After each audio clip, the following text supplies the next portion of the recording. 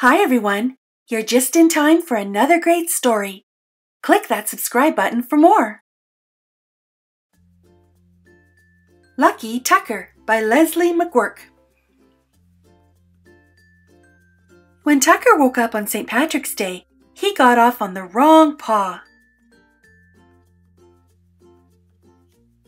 First, he had to go for a walk in the rain before breakfast. Then his favorite squeaky toy got stuck under the couch. Just when he thought it couldn't get any worse, a black cat hissed at him. My luck needs to change, thought Tucker. What if I roll in this bed of clovers? Maybe their luck will rub off on me. Little did he know that he was being watched by a leprechaun.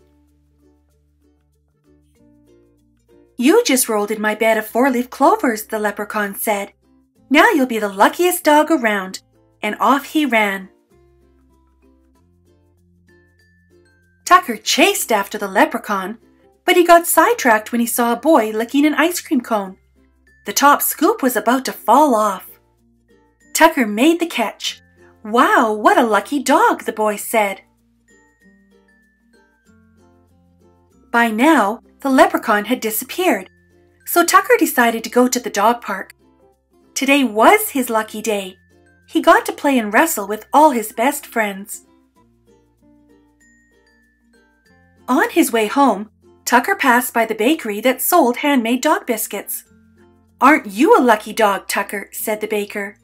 I've got a peanut butter shamrock, a chicken-flavored pot of gold, and a cheese-flavored horseshoe just for you.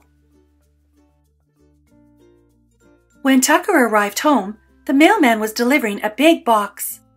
You are the luckiest dog I know, the mailman said, because this box is for you. Tucker tore open the box and jumped inside. His owner said, Lucky Tucker, you are supposed to have a bath tonight, but let's play with your new toys instead. Finally, it was time for Tucker to go to bed. It was his luckiest day ever. He was already dreaming about next St. Patrick's Day. Thanks for joining me today. Please like this video and subscribe to my channel.